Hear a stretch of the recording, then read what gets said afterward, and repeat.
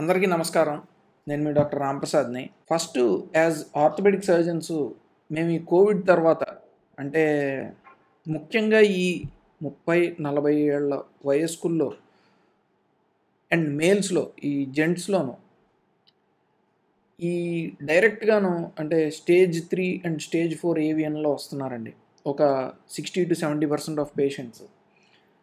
And వీళ్ళేంటంటే మరి Covid తర్వాత ఆ ప్రోగ్రెషన్ ఆఫ్ ద డిసీజ్ అంటే డిసీజ్ యొక్క సివియారిటీ ఎక్కువ డైరెక్ట్గా వచ్చేస్తుందా, లేదంటే ఫస్ట్లోనే వీళ్ళు అవేర్నెస్ లేక నెగ్లెక్ట్ చేస్తున్నారా అనేది డాక్టర్స్గా మాకు కూడా అర్థం కావట్లేదు. బికాజ్ ఇంకొక పాయింట్ ఏంటంటే ఈ 30-40 ఇయర్ ఓల్డ్ మేల్స్ అంటే జెంట్స్ ఈ మన సొసైటీకి మెయిన్ వర్క్ ఫోర్స్ కూడాను. సో వీళ్ళు కనుక ఎఫెక్ట్ అయితే మన సొసైటీ కూడా చాలా బ్యాడ్లీ ఎఫెక్ట్ అయ్యే అవకాశం ఉన్నది. ఈ స్టేజ్ 3 అండ్ స్టేజ్ 4 ఏవిఎన్ అంటే ఈ సివియర్ హిప్ పెయిన్ అంటే తొంటి నొప్పితో వస్తుంటే వాళ్ళలో డెసిషన్ మేకింగ్ చాలా కష్టమవుతుందండి. ఎందుకంటే ఈ హిప్ ప్రిజర్వేషన్ అంటే ఆ తొంటి జాయింట్ని మనం ఉంచి ట్రీట్మెంట్ చేయటమా, లేదంటే చిన్న వయసులోనే హిప్ రీప్లేస్మెంట్ చేయాలా అనే డెసిషన్ నిజంగానే కాంప్లికేటెడ్. అండ్ అది ఒక డాక్టర్కి పేషెంట్కి మధ్యన ఒక మ్యూచువల్ అండర్స్టాండింగ్తో ఒక ఇన్ఫార్మ్డ్ డెసిషన్గా దానివల్ల ఉండే అడ్వాంటేజెస్ ఏంటి, డిసడ్వాంటేజెస్ ఏంటి అన్నీ తెలుసుకుని మాత్రమే అటువంటి డెసిషన్ తీసుకోవాలండి మనం. నమస్తే, నా పేరు పచ్చిగొర్ల దీవెన్ రావు అండి. ఎలక్ట్రీషియన్ వర్క్ చేస్తూ ఉంటాను. ఇప్పుడు హాస్పిటల్కి వెళ్తే 3-4 లక్షలు ఖర్చు అవుతాయి అన్నారు హిప్ రీప్లేస్మెంట్ చేయాలంటే. నా దగ్గర స్తోమత లేక చేయించుకోలేదు. సో ఈ పేషెంట్ మా దగ్గరకు వచ్చేటప్పటికి ఆల్రెడీ స్టేజ్ 4 ఏవిఎన్. మనం హిప్ ప్రిజర్వేషన్ అనేది చేయటం చాలా కష్టం అండ్ నాకైతే ఏ ఆప్షన్ కనిపించలేదు. సో నేను అతనికి స్ట్రైట్ ఫార్వర్డ్గా చెప్పాను, will go for hip replacement.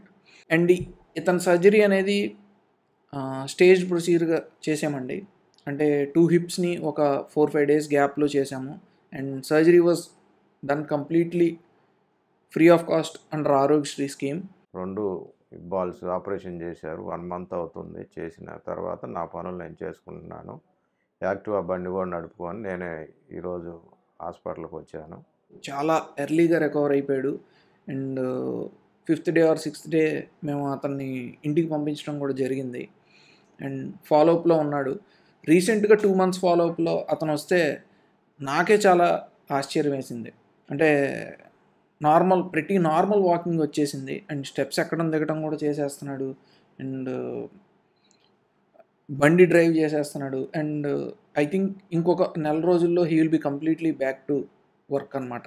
అతను ఎలక్ట్రీషియన్ జాబ్కి అతను కంప్లీట్ సాటిస్ఫాక్షన్తో అండ్ ఫుల్ ఎఫిషియన్సీతో తను వెళ్ళగలడు. ఈ ఆరోగ్యశ్రీ ద్వారా మాకు అన్నీ ఉచితంగానే చేశారు. హిప్ రీప్లేస్మెంట్ 2 నాకు ఆపరేషన్ జరిగి చాలా చక్కగా నడుస్తూ హాస్పిటల్కి వచ్చాను ఈరోజు.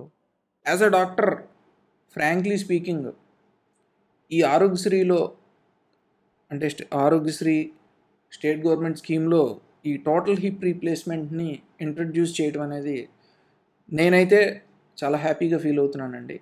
ఎందుకంటే ఇది నీడ్ ఆఫ్ ద అవర్. ఎంతోమంది పేషెంట్లు నిజంగానే చాలా మిడిల్ క్లాస్ ఫ్యామిలీస్ నుంచి ఉన్నవాళ్ళు, ఇంత హై కాస్ట్ సర్జరీని అఫోర్డ్ చేయలేని వాళ్ళు ఈ స్కీమ్లో ఈ హిప్ రీప్లేస్మెంట్లు చేయించుకుని వాళ్ళ జాబ్స్లోకి వాళ్ళు వెళ్తుంటే కనుక I feel very satisfied and we should be very thankful to our state government అన్నమాట.